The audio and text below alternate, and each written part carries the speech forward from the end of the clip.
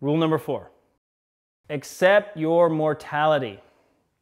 This one probably pertains to athletes or the young 20-something Billy Badass. But accepting your mortality actually renders you, in my opinion, more powerful than you ever could imagine, because it's beyond confidence, it's beyond what you can do, it's beyond what you do, what you deserve, or and it's beyond worthiness. It's really like, wow, I'm human here.